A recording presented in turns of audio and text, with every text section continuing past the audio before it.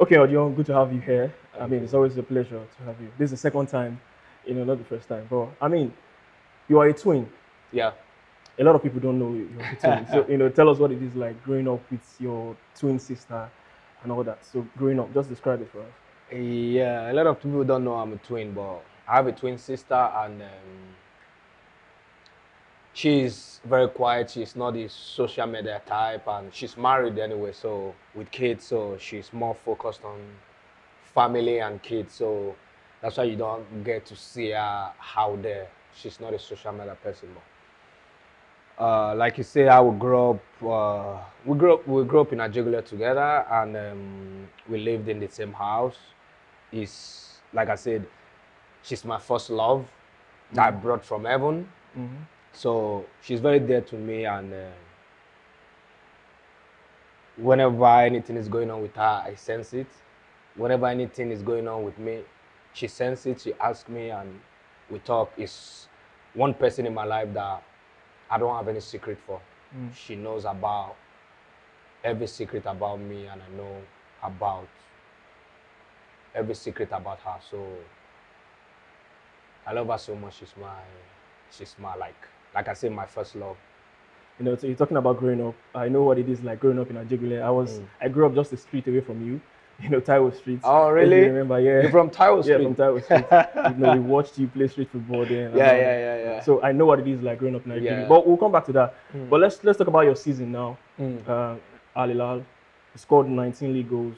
How would you sum up your season for Al Hilal? Well, it was not the best season, but I'm grateful to God. Scored 19 goals and won the King's Cup. But like I said, if I want to summarize it, it was not my best season because I know I can do better than that. Last season, I won the highest goal scorer with 24 goals, won the league and all that. This season, we didn't win the league. We lost in the Champions League final. And I didn't win the highest goal scorer. I came second just with one goal, I think, or two. So, but thank God we won the King's Cup, and we got to the finals for the Club World Cup, which we came second. We lost against Real Madrid.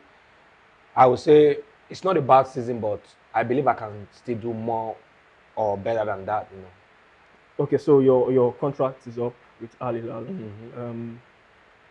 Were you offered a new contract, or do you think you deserve to be offered a new contract to continue your No, I have option of signing extra 1 year, but we didn't agree to whatever terms, and we part ways because that's how football is. So I'm happy. Al Hilal is the biggest club in Asia. I did well there. They're a great club, great management, great people. So I'm really happy to have played there almost 2 years, 1.5 years, I think. So now I'm looking forward to the future. Okay, talking about Saudi Arabia now, I mean, quite a whole lot is happening. The influx of players going into the Saudi Premier League. I mean, Ronaldo is there now. Lots of players, and it reminds me of when China did theirs too. Pumping out money, bringing players, and you're someone who's played in both leagues. You've played in China, you've played in Saudi Arabia. What do you think they are doing differently? Do you think Saudi Arabia is going to end up like the Chinese league then when they were pumping in money, signing players? Or do you think Saudi Arabia is doing anything different from what China did a couple of years ago? Well, the difference is you have more foreign players in a team than in China. When I was there in China, you can only have 4 foreign players in a team. Now it's 7 foreign players that can play in a team, and this season I think they want to increase it to 8 foreign players in one team, and the league they're increasing it from 16 to 18 teams now. So I think they want to bid for the World Cup, and they are attracting big stars, bringing big coaches, big stars.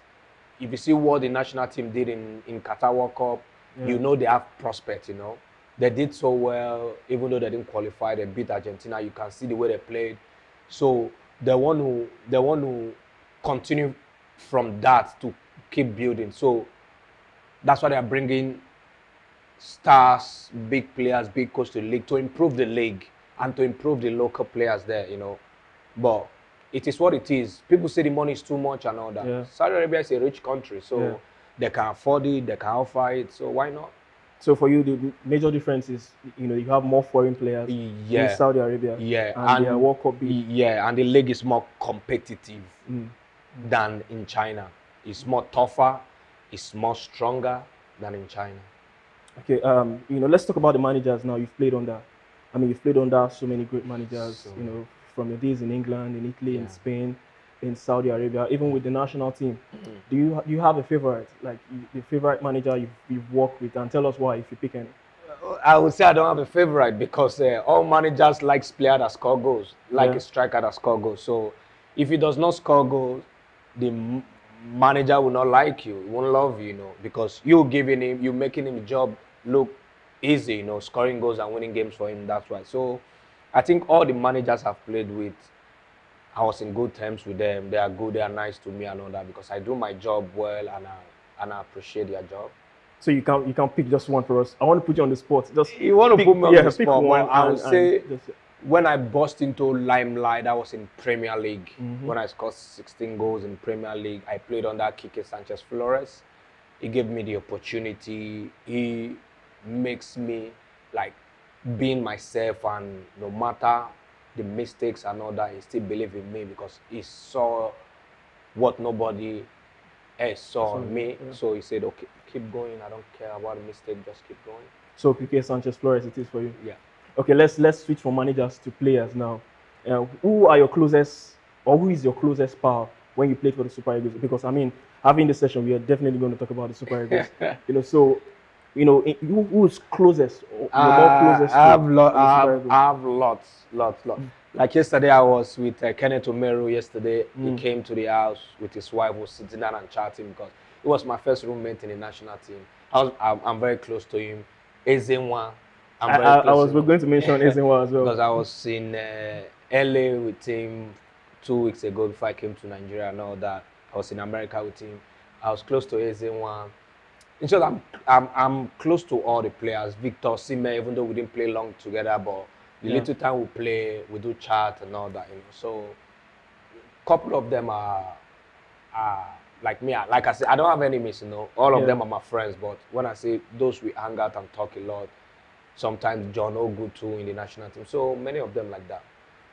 Okay, still with the national team, you officially called it a quit a couple of years ago, and you were brought back. I don't know if there's any need for you to officially say again that you've retired, because you've not said anything ever since it didn't work out for the Super Eagles at the World Cup as well. So is this something you want to clear the air, or because a lot of people still clamor for your return? People, when you score a goal and you post on, and your news is on several platforms, people say, this guy still get what he takes to play for national team and all that. So is this something you want to just clear the air once and for all? Well, I don't think about that. You never can say never. The last time I announced the retirement, I feel that maybe I should not have announced it when I'm ending my football career totally. Generally. But now I don't have anything to say than to just continue playing my club football and see how life goes. Okay. Now, do you have any regrets with the national team, playing for the national team? When you look back your years with the Super Eagles, is there a moment you would look at and say, okay, this is a bit of a regret for me, playing for the national team, like your downtime with the national team? The only downtime I would say is in the game against Argentina that I missed, I think, a chance and all that, and the whole Nigeria wanted to bury me alive and all that. I think that is only one. And this last World Cup we did not qualify for, which I believe we have the tools and everything in our position to qualify for that World Cup, because we were playing at home, which is advantage to us. We are playing with our fans. You see how the stadium was crowded that day, which is an advantage to us. But due to one circumstances, selfish reason for one or two people, we didn't get to qualify. But that is gone. World Cup is gone. We have to look forward. And I'm happy the team just qualified for the AFCON, and the boys did so well. I was here 2 days ago watching the game, and when they equalized, I almost want to hit everywhere. But thank God we won the game and the team qualified for the World Cup. The boys deserve it. You see the young boys doing so well and all that, playing in that kind of circumstances, that kind of pitch, atmosphere. It's not easy, you know. People don't know what some of these guys go through, you know. So imagine people playing in Europe in world-class pitches, that you bring them to this kind of. It's difficult. It's difficult. I've been there and I know how it is, you know. So I commend them for winning that game and qualifying Nigeria for the AFCON. It's good to see you still show passion for the national team. But if you look at the team now, and when you were there, or let's say look at the last AFCON where they got knocked out in the round of 16. What are the key? Obviously, there's a new manager now, but what are the difference you see in the team? Because a lot of our players are actually doing well right now, especially in the forward position. But what are the key difference?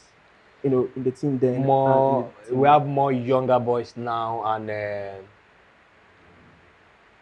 though they are growing now, I think it's much better than the last AFCON, because then I don't think we have that leader in the team, you understand?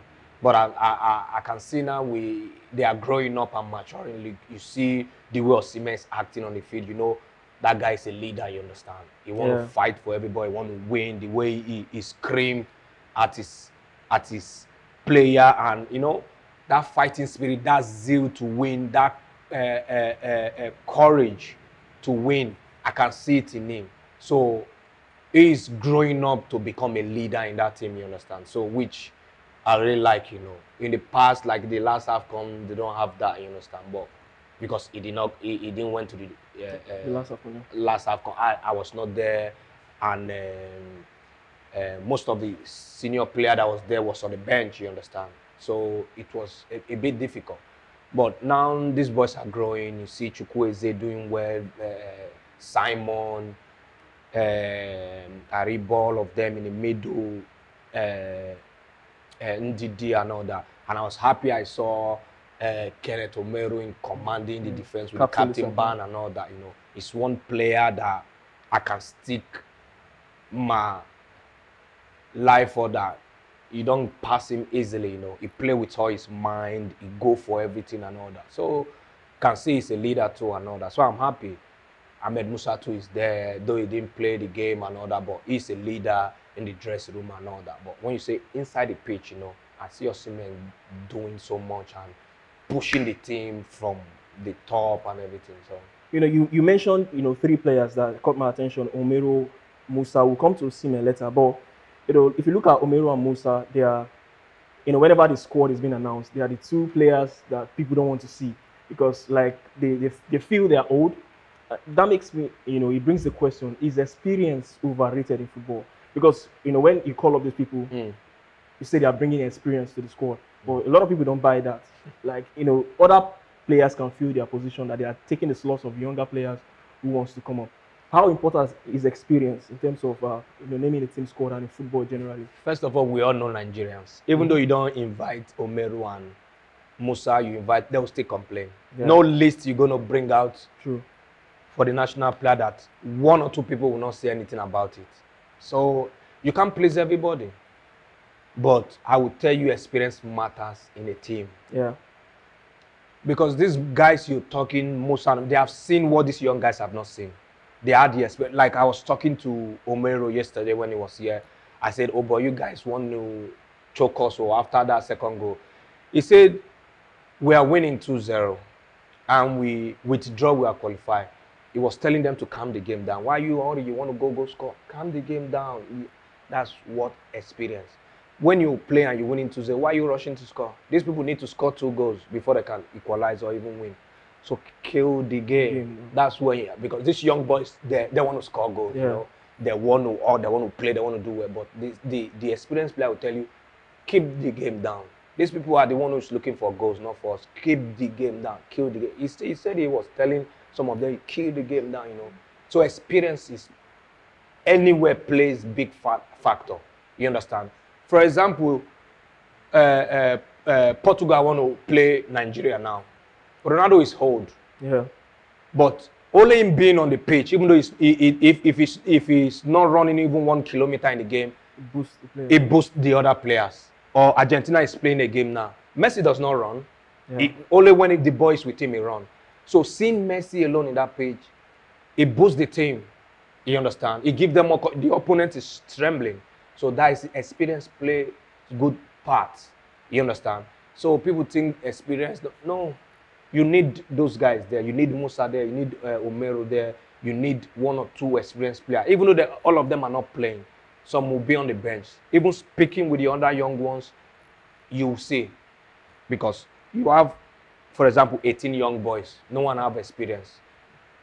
None of them can tell each other what have they gone through with the national team. Musa have been there for long. He have seen the bad, the ugly, the most capped, the worst in the national team. So he will tell them from his experience. We have to do it this way. This is how we lost this. This is how they will listen. Omeruo is there talking and all that. They will listen. So experience always matters in a team. It always matters. Ronaldo is 38 years old. He's still playing. Yeah. But if my team want to play them today, we try to what our game against them, what we do, we kill the person that is going to give him pass. That's it. If Ronaldo does not see ball, he frustrates, does not play. So to show that he's an experienced player, when he have the ball, he will cause damage. So if he does not have the ball, he can't do nothing. So we block the person that will give him pass to play. So that's it. Talking about Ronaldo, do you have the chance to have a little conversation with him? Just very brief conversation, or did you get a chance to speak with him? No conversation. In the field of play, we just chatted because they had a free kick and all that. He was saying the ball touched. I said no, he didn't touch my hand. The referee went to check the VAR. I said if he did not touch the other guy's hand, my hand, he hit my back and all that. So he was saying no, Ighalo, he touched your hand. So they were looking for penalty or free kick and all that. So that's the only conversation. All right, you talked about Osimhen. Now let's focus on Osimhen. I mean, he looks up to you. I mean, he doesn't shy away from saying you're one player he looks up to. I mean, he's achieved a lot this season. He scored twice in that game against Liberia. Your goal tally stands at 16. Osimhen is now at 17. What's the ceiling for Osimhen for you? How would you sum up what he's done so far this season and the way he's going? Every morning when I wake up, I pray. I pray that my son should be greater than me in life. So the same prayer I pray for Osimhen, that we are from Edo State. It's like a junior brother to me. So I always wish him all the best. So even when they were changing him that day, I was expecting him to score a trick, Yeah. So when they changed him, I said, okay, 2 goals is enough. So him passing my tally does not mean anything to him because I want him to even do more. He's still young. 24 years, and see what he have achieved so far. So this season, he did so well, win the ISO scorer in the Italian league, win the league, go to a semi-final, quarter-final in the Champions League. For his age, he has achieved so much, So my prayer for him is to keep on being humble, continue the way he continues, and hopefully one big team come and take him. I mean, we're in the summer. A lot of talks about his next move. I know you are not cynic, but I want to put you on the spot. I need you to give me an answer. Yeah. What's your advice? What do you advise him? I'm a Man U for life till death. So my advice is for him to go to Manchester United because Man United need that hungry player like Osimhen. Osimhen is hungry for goals. He's a fighter. He chased the defender. He bullied the defender. He's good on the hair. He's young. Yeah. So, and that's what Man United need. So for me, my advice, if I can advise him, because he has his agent, he has people, and he has his own mind because he's not a kid anymore. But as we are talking here, my own advice is for him to go to Man U because Man U needs that kind of player, and he will do well in England. Man U will get the best out of him because young boy, as if they give him like 5 years, 6 years contract, before that 5 years, 6 years, you see what he will achieve. Because I've been in Manchester United, I know IT, so I believe it's a club that will suit him and he will achieve a lot there. And he's not going to come cheap. He's not going to come cheap. Of course. Osimhen is one of the most costly player now in the market because you see that kind of young player with his age, he's just 24 and achieving or doing all what he's doing now. Anything that buys him, we make their money from him because you're going to use this boy from at the age of 24 till his 30s. So he will give you the best of his year because he has not started. He's just 24. Imagine 20, 25, 26, 27. That is the best years of any young player's football career, from 25 to the 30 year. That is before you said, okay, start slowing down. Prime years. Yeah, the prime years is now to 30 year. So anything that buys him now, we're going to use him very well, and it's going to deliver. Okay, Ighalo, let's wind up on this conversation now. Let's talk about the Nigerian league now. You're one of the few players who, didn't get to play much in Nigeria. From you traveled to Norway and all that. In the past few years, what can you say about the Nigerian Premier League? And what's your observation about the league, and how do you think the league can improve? My observation is we still need like investors in the league. We need good coverage. We need good referees, because without that, the league cannot be standard. We can do better because there's money in this country. If each businessman can sponsor one team, okay, for this 1 year, I want to sponsor that team, and it will get better. I just believe that we have too much talent. We have to grow the league, Look, South Africa League. People are going there to play. Look, in Morocco, in Egypt, in Tunisia, all these leagues. They don't have better players than Nigeria, but their league is well organized. So we just need to organize our league, and you see top players will be going from our league to big clubs outside. Direct from this league to big club, because we have talent in the league. Okay, so it's been good in the last couple of months. We saw the Super 6; it was televised in Super Sport and all that. So we hope that improvement will carry on to next season. But Ighalo, the Nigerian Premier League, is it something you would consider at some point in your career? Maybe play one season, play a few months in the Nigerian Premier League. We saw Musa did that with Kano some couple of years ago. Is this something you would consider? Or you'd like I said, if security is guaranteed, if good coverage is guaranteed, and good referees, of course.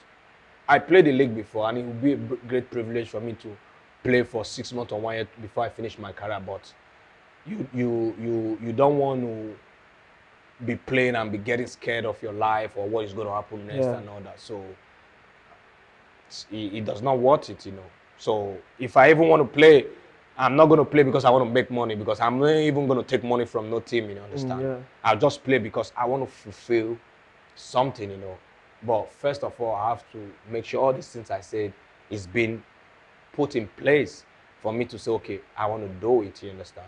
So. All right, we hope for more improvements in the league. Finally, Ighalo, before I let you go, it's the off-season, the summer transfer window. What's cooking? What next for you? There's a lot cooking. I'm just waiting to see what's the best option, Like I said, I spoke to my agent yesterday. He told me some things and all that, But hopefully before a week or two, I will get more idea of what is going on. But like I said, I have things on ground just for me to just pick and say, okay, this is what I want, this is where I want to go, this is what I want to do. So that's it. All right, Ighalo, thank you so much for this beautiful time. It's a pleasure. I always wanted to do this. And finally, I get to do it. Thank you so much. Thank you very much. Good to see you, man. All right. Thank you. You are listening to Elegbete TV Radio.